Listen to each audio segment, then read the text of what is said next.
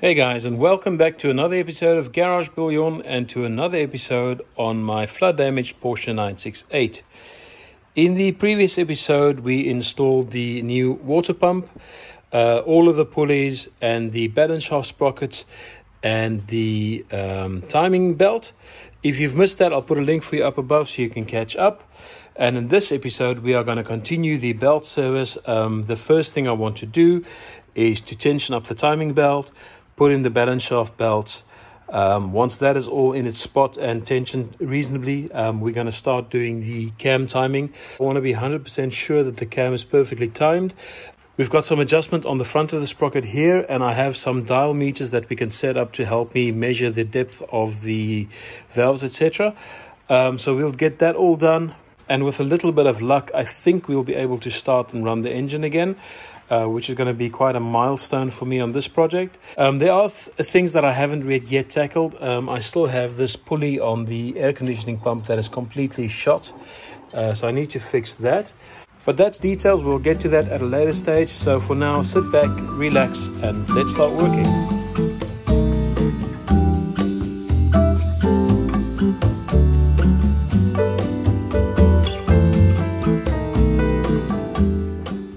Let's pull the pin out. There we go. The next thing for us to do is to start building up the crank pulley further. For that, I've got a new backing plate that has to go on.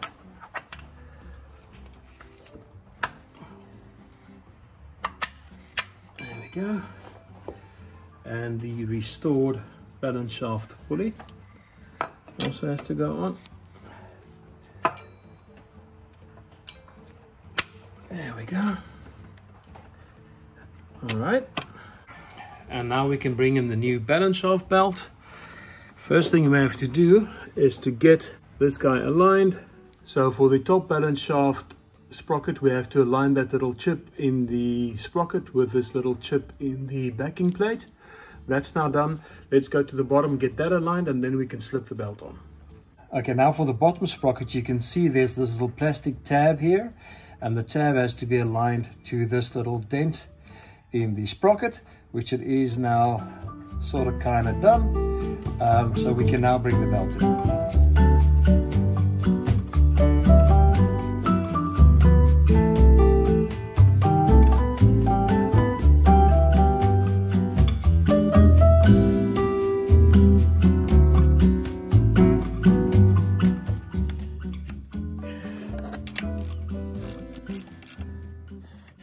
Alright, so that one's nicely aligned. We'll tension this guy later. For now, I just wanted to get it installed. It's a little difficult to see the top one, but it's also aligned. Let me see if I can get a focus on this somehow. Not really. But the top one's also aligned. Tension I have to check. I've got a cricket gauge for that. Okay, with the balance shaft belt on, the next thing we have to do is we have to build up the rest of that crankshaft pulley system. So the next one to go on is this guy, which is the one for the multi-rib belt that drives the alternator and the air conditioner. And then this guy, which is the power steering pump pulley. Once this is installed, we can remove the flywheel lock and then we can see if everything stays in time.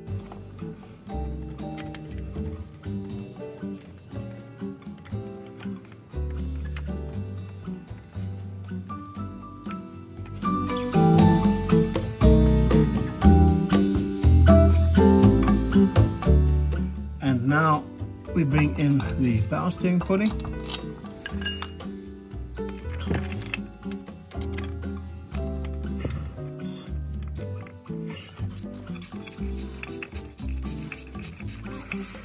All right, so that's 210 on the torque wrench. Let's start pulling.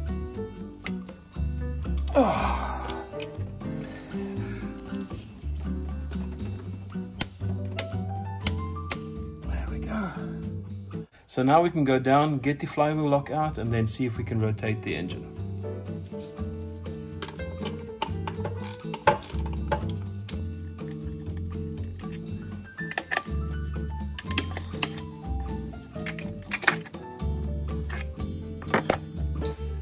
All right, let's see if this girl will spin.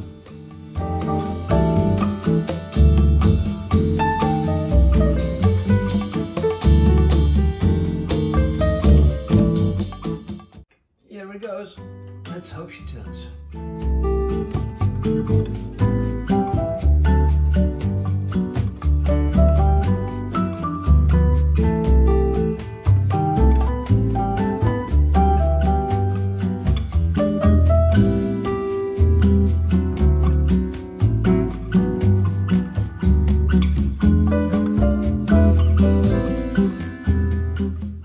We're good. Everything's working well. Alright, so this is the moment I have to tell you guys that I'm not going to check this cam timing with a dial gauge, and the reason for that is I don't have all the kit. Again, here 968s are special. I figured that if I had the dial gauges I'll be good enough, but it's not true. I actually need to remove this oil feed tube again. I have to have a special tool, plus I have to have a compressor that can deliver 3 bar accurately for quite some time while I'm adjusting. So I need to go and buy a whole bunch of kit to make that possible. And since I never changed the timing on the sprocket here, I think we're good. I don't think I have to do the cam timing. I think I need to do that at some point. So I will definitely be looking into getting the remainder of the tooling I need to set the timing. But for now, I'm happy with what I'm seeing, so I'm going to continue building up this block.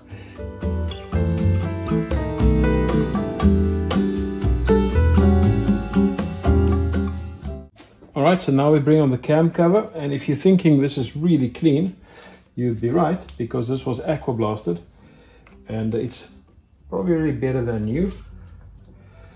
And now we just have to get this guy on here. That looks good. This gets clicked in like that. And now we just have to bring in the bolts. Okay, and each one of these bolts get a new washer and a new rubber foot.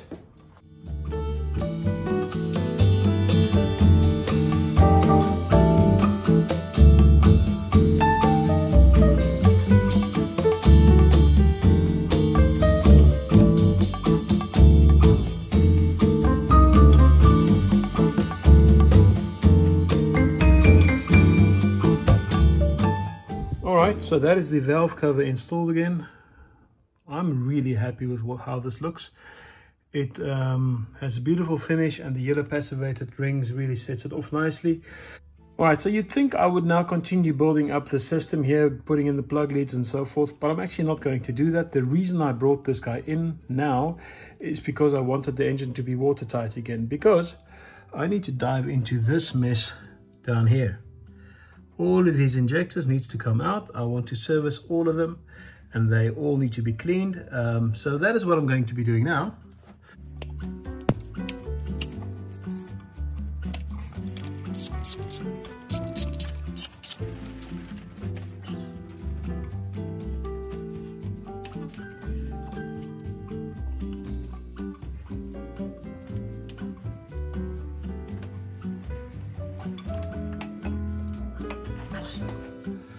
What I need to do now is to disconnect all 4 of these injectors from the fuel rail. Then I'll clean the fuel rail.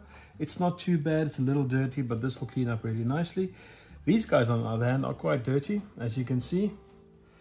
I've also got 4 of these kits to service each one of these injectors, so it'll get a new cap and a new filter and all those things. So the first thing we have to do is to disconnect them from the rail, and that's done by loosening these little 4 square thingies. That's number 1. And then we can pull the injector free.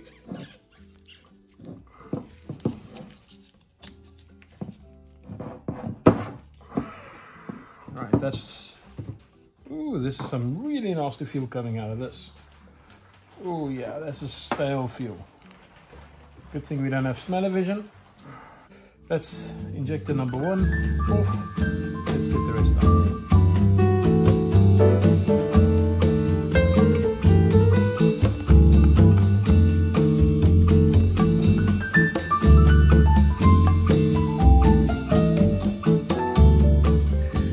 So in this kit that I've got for the injectors, I'll show you what I've got. It's got a little plastic yellow spacer, it's got a little filter, it's got 2 O-rings, and it's got a cap. I don't think this cap is the right size. It looks like it's a little bit too tall for me. So I'll put back these little green caps. You can see they are a little bit smaller. But the first thing we have to do is to get this cap off. And that's not the easiest job, but that's the first thing we need to do. So you just put a little screwdriver under here and you just start prying it a little. And it should eventually let go.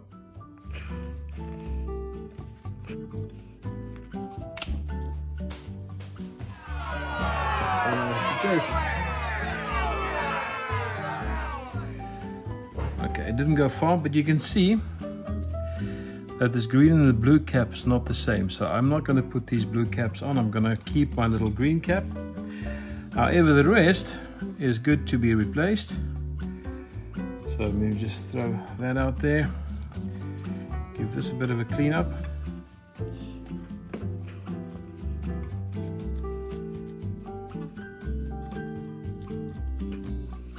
Right, that looks good. Then we put in the new yellow spacer, new O-ring, and then I'm putting back this green cap. And the way to do that is to take a 10mm socket and then just put the little cap in there and pop the injector back. There we go. So that's the new O-ring with the yellow spacer, so that's good. Now we pull off the O-ring at the top. There we go. And then the last thing we need to do is to get this old filter out. For that I've bought this special tool which you really don't need. This was like $5, so I thought why not. But in essence it's just a wood screw that goes into this filter and you screw it down as far as you can. Into that filter, about there should be good.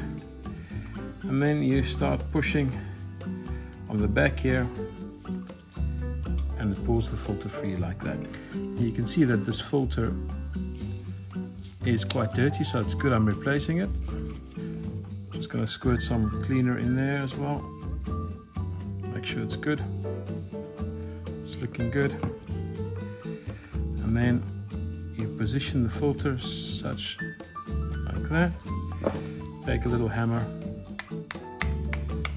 and just tap it into the spot like that, and we put on the new O-ring, and that's one injector done. Now I just need to do 3 more and we can put this all back together and into the car. Moments later. Okay, so that's the injector service completed. These filters were not too bad. There was a little bit of stuff in them, but they were not too bad. So that bodes well for the injectors themselves. As you can see, all of these things have been cleaned as well. The bolts, these little silicone seals, and these little clips. So I'm going to get the clips on, and then we'll get the injectors back into the car. Soon after.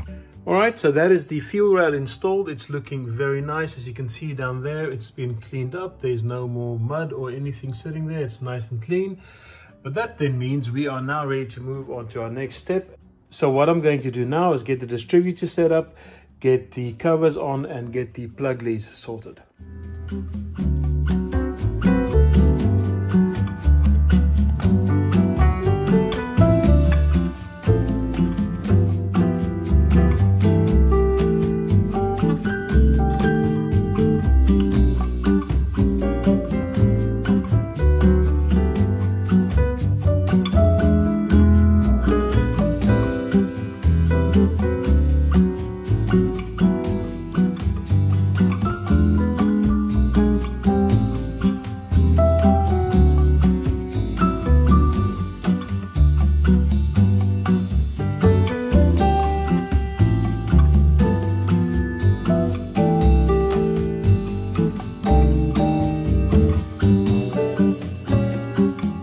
Okay, so I've got all of the coolant lines now plumbed up again. You can see this line is in, it's all hooked up to the radiator. Also down there it's hooked up, onto the water pump it's hooked up, all the way back to the reservoir. So this is all done, the car's plumbed, we can put coolant in. We can also put in the power steering fluid. This is now also complete. The next thing I wanted to do was to hook up the fuel line back here to go back to the fuel rail over here. But seeing as the fuel in here was so stale, I think I want to actually flush the fuel tank, and that's not something I will be able to do in this episode. So I guess you guys have already guessed it, but we are not starting this engine in this episode. We are not far off. I really just have to do the fluids and then bring in the spark plugs, and then we should be ready to start. So I'll make sure all of the fluids are done off camera, so that the next time you join me, we will definitely be starting this engine and see if we can make it run again. Until next time, guys, goodbye.